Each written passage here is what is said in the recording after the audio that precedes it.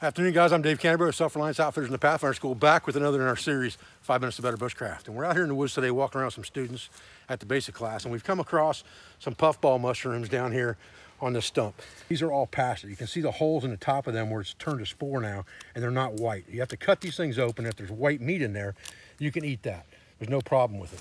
But once they've turned to spore like this, and they become dusty, and you see that puff coming out, there's several uses for this. Number one, if you're a hunter, you could use this for wind direction to see which way the wind is going if you're bow hunting in the woods.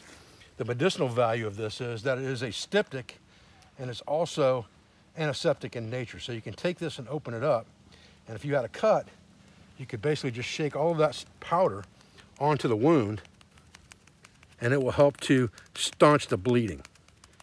And it's not going to hurt you any to get that in the wound. Just like that. This has been used historically for post-surgery bleeding as well. And that is probably a pear-shaped puffball. There's also a jeweled puffball, and I can't really tell the difference by looking at this one because it's so far past it, but I'd say these are pear-shaped puffballs. All right, guys, Dave Canterbury with Self-Reliance Outfitters at the Pathfinder School. Appreciate you joining me for another short video in our 5 Minutes to Better Bushcraft.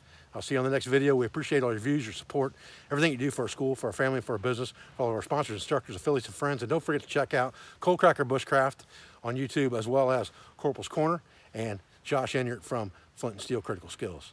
Thanks, guys.